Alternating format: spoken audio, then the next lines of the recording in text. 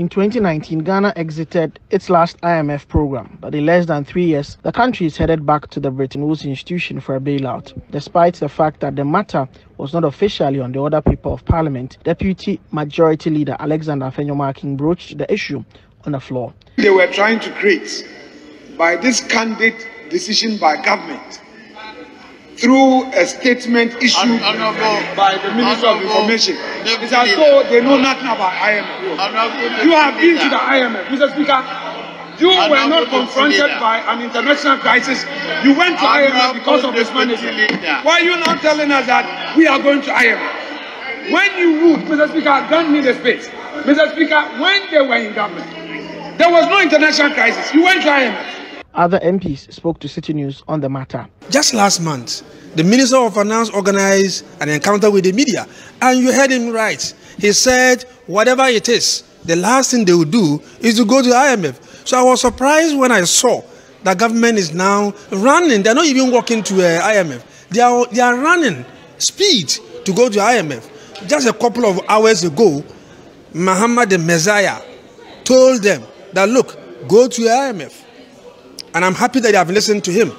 One thing left is that they should fire the Minister of Finance, because Mama added it to the recommendation that he made to government. And if they don't fire him, we are not going anywhere. He will mess up whatever bailout that we are going to get from IMF. No government will say that I want to impoverish the lot or make people life uncomfortable for their citizens. No government worth its salt will do that. But certain circumstances beyond your control will lead to some hardships which we all agree to. So the MPP government has taken a bold decision to engage the IMF in a way that Ghana can get a program. Obviously, to implement that will in a long way bring about the economic stability that we all want. I've always said that Ghana first. I'm first a Ghanaian and second a politician. But I want to reiterate the fact that this administration has unfortunately delayed too long.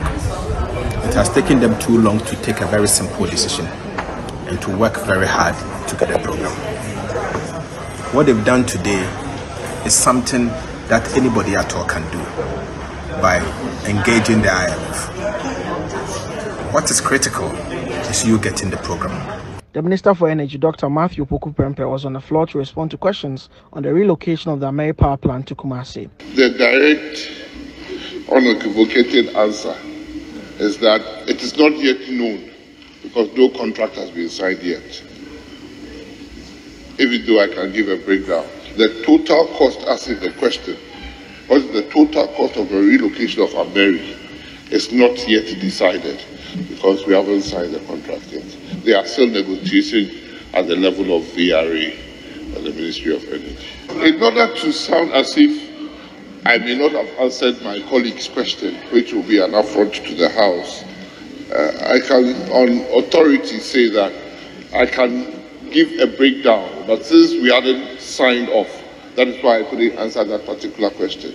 But Mr. Speaker, if it's an international contract, it definitely will come to this House before it is even signed off finally. The Minister for Food and Agriculture was also in the House to answer questions on the shortage of weedicides and other matters. MP for Central Tongue, Alexander Hotoje, who asked the question, spoke to City News. Weedicides that I saw a tin in 2016 at 14 cedis are now being sold today 70 cedis. And people cannot afford. They are complaining every now and then. I come from an agrarian constituency, and the people have been crying every now and then, complaining that the prices of weedicides is rocketing.